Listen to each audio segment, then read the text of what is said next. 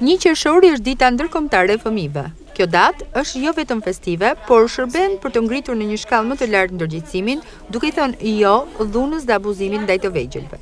Në 1 qershor është mbajtur konferenca botërore e mirëqenies së fëmijëve në Gjenevë në 1925. Në të njëjtën ditë, konsulli i përgjithshëm kinez në San Francisco mblodhi së bashku një numër fëmijësh jetim të celebronin në festivalin e anijes së dragojit. 2 vite më pas, 1 qershori filloi të festohet në të gjithë botën. Edhe në vendin tonë, kjo ditë u kushtohet fëmijëve duke organizuar aktivitete të larmishme.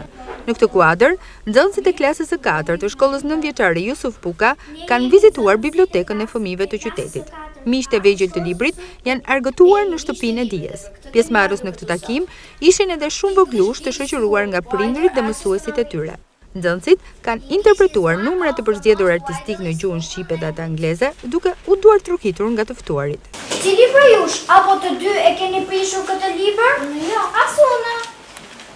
Sa shpejt përgjigjeni, ende pa parë titullin e librit. Si e di babi që unë kur nuk e kam gënyer. Të betohem, o babi, kam disa muaj pa hyrë në bibliotekë. Për kokën tënde kam qenë të to pa kapur libër me dorë dhe mësimet I kam të shkruara nga shokët. Tani e kuptova, shokët e tu pa e kuptuar mund të kenë prishur këtë libër. Po ku lexojnë me shokët e mi libra, o babi? Takimi është kthyer në një fest për fëmijët që kaluan një ditë ndryshe në shoqërinë e miqve më të mirë, librave. Sa për librat? Po të shkon mendja dhe ty o babi.